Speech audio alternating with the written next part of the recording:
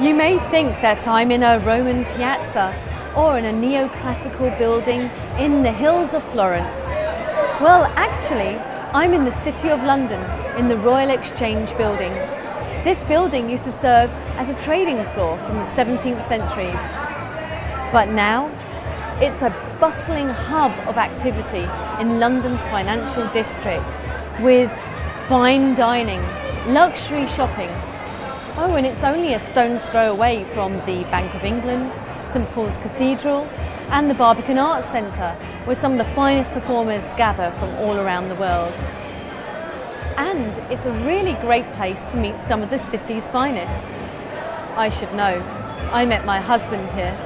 In fact, we were married right here in 2011.